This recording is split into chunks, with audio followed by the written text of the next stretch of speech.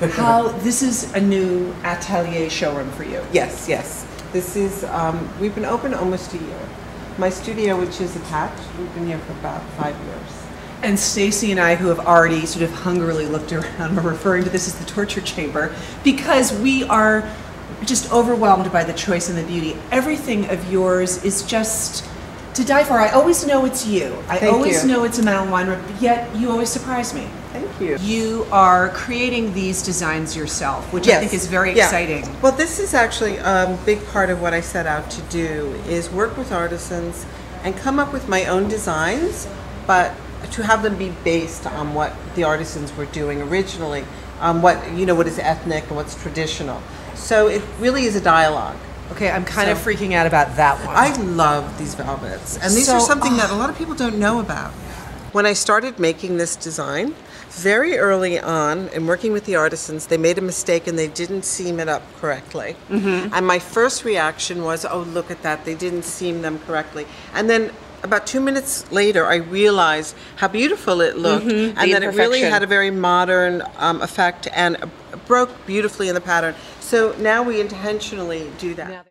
If I'm coming in and I want to be inspired and create a bespoke carpet with you, are we going to this right away once we have our design? Once we have our designs, all of these are different materials as well. So we have piles of wool, silk, or we have cotton. These are all cotton pieces down here. Also, if you don't have the color you want, you can bring in the exact color you want. Okay, nicest office bathroom award. Thank you. I've been hitting up the Joe Malone moisturizer so tomorrow. And your lighting fixture, it's so like you. Every detail isn't fussy, but it's perfect. Thank you. And dying over this. This is a wallpaper that I made for the New York Print Fair at the Armory. And I made this for the fair with the idea that it would look hand-painted. And it totally does. It looks like literally, you, in the finest of ways, in the most artistic of ways, that you did this, all these little, just outside the line, and look at the detail. If someone did not know anything about you and came from Mars, and I would take them here first, just to orient them on what you've been doing so wonderfully for so long. And thank you. Yeah. So this is a carpet that we call Brook. That's the name of it. This is obviously taken from Islamic design. I love the sheen of this lavender with the kind of silver. I love this. This is a different, what creates the sheen here, this is silk and this is wool. It's funny, when I was looking at one of your postcards where you had all different rugs, and I thought, okay, if I had to pick, which one? And I did pick this one, if I had this from FYI. Oh, okay. For Christmas, for my living room. But I just thought I love the oversized, the boldness of it. Yeah. One thing you mentioned, I read about, you said that you had to find a way that the floor should have a dialogue with the rest of the walls and the ceiling, so it's not, and I don't think people, I think you've really helped people see how important that is, and you've taken floor covering such a long way, because it really did start out as such a sort of staid, typical, expected, and now of course people are much more open to being bold. So we're in your amazing studio. This is, I think, a place where people dream about creating, and you have given it to yourself. I'm really happy with my studio. So you collect photos of India. I do. I first started going, I would say 1998. These are all old, as you can see.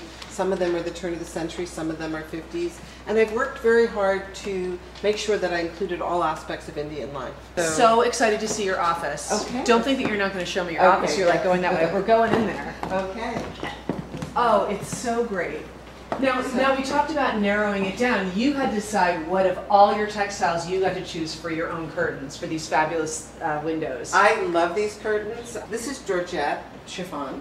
I wanted something that was like a negligee, but for my window. A negligee for the window. Exactly. Love that. And everywhere you have inspiration. You have things. These are things you're working on. These are things that you love. Yes, these are things that I love. These are my fabrics. Over here we have all the ads my ads. My wool carpets are my paintings. My flat carpets are like drawings, you know, the cotton carpets. They're very flat and clean, so it's like a drawing.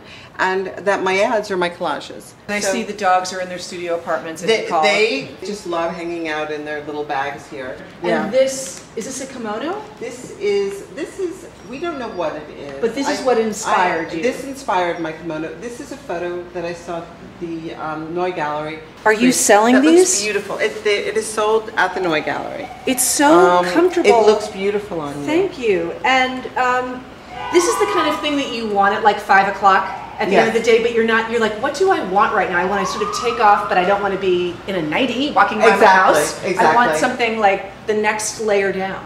And is this what you did for BAM? I just designed a carpet for the BAM Opera House. I liked using purple because it was in sharp contrast to the red and all over. And then I've interspersed it with pieces that are architecturally relevant to BAM. Do you think, like, if I walked down the street in this, I bet you people would look at me differently? Yeah, I might have to just take a little jaunt in it and see what happens in my life. All right, thank you so much. You're the best, Thank you for coming. That was so fun. Congratulations. This is extraordinary. Thank you. It's so good to see you. You too.